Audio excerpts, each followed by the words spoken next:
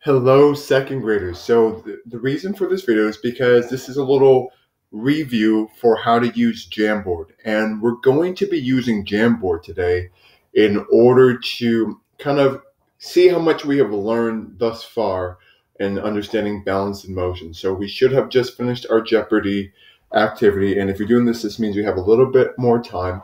And I want you to kind of put into words what you understand, what you learned from these past couple months.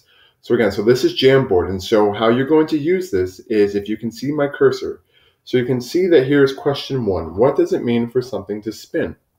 So when you have formulated a response, you know what you want to say, you're going to come over here. You see this thing, it's right underneath the big circle. It's called the sticky note. So you're going to click on this, and you're going to see you can start to type. And there's different colors. You can do whatever color you want, orange, pink, blue, green, yellow. Right? And then you're going to type your answer. Okay, when you're ready to post that sticky note, you're going to click save. Okay, so now your answer is right here.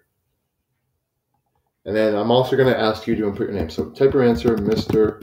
Berglund. So now I know, okay, Mr. Berglund put his answer. All right, and then you can move it anywhere on the page, but please make sure it's on the page. And please do not make it super big because the rest of your classmates are going to be putting their answers on this page as well. And I want there to be room for everyone to have included their answer. Okay, but one thing you'll notice is that if you leave it here and someone goes to post their sticky note, maybe my name is Mr. Baldy, right? If I click save, it's going to be right on top of someone's answer. So let's be respectful of everyone, and let's go ahead and move it to another area where no one else's work is. Okay, so once you have typed your answer, again, we're using the sticky notes. You can use whatever color you want. Okay, then if you look up here, you can see 1 out of 4, 1/4. So in order to get to the next page, you're going to click on this arrow. It even says next frame. You'll click here. What do counterweights do? How would you use them? So again, you're going to come to your sticky note, type your answer, and then you can put your name, Mr. Berglund. You're going to click save again. Your answer will come up. Move it to a new place. You're going to do this. There are 4 questions. When you're done with this, you will most likely be done for the day.